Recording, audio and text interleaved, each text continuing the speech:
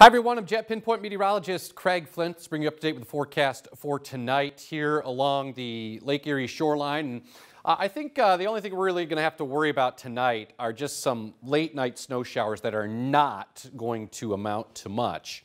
Low temperatures back up 18 to 22. As we go into Monday, here's how this works. So light snow through the day Monday, especially in the morning. I wouldn't be surprised if this actually tapers off and quits for a little while in the afternoon.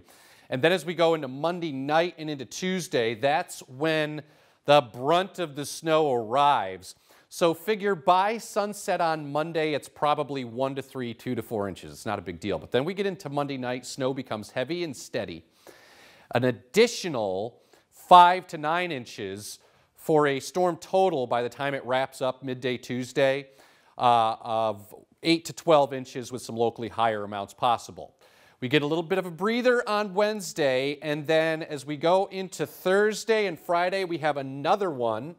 This one looks like it's going to be snow over to mix, and then as we go into Friday, mix to snow, as temperatures are in the mid-30s. A few flurries left over early on Saturday, and then they move out of the way for Sunday. Clouds will build in late, not as cold, highs in the 30s, which is seasonable. That's your latest forecast. Thanks for logging on to YourErie.com.